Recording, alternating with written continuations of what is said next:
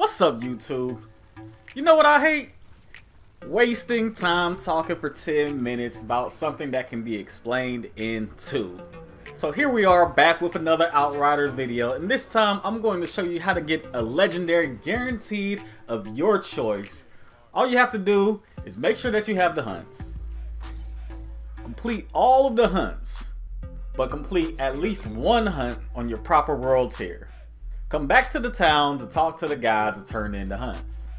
Now, after you turn in everything, is the secret. Do not exit out.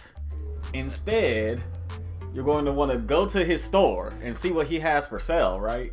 Or better yet, see what you have to sell him. Now, you're going to see the legendary that dropped. It doesn't save the game yet, so all you have to do from here is restart your game, hard restart, exit all the way out.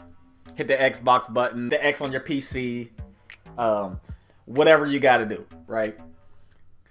Close the game all the way out, hard reset it, come back in, and when you come back in, you're gonna see that you have the mission again to turn in the items. Run back to him, turn the items back in, and rinse and repeat. Look at the store. Oh, what do I have this time? Don't want it. Let me restart. Plain and simple. So if you like things that are straight to the point, make sure to hit the like, make sure to hit the subscribe, but most importantly, make sure to help me quit my job.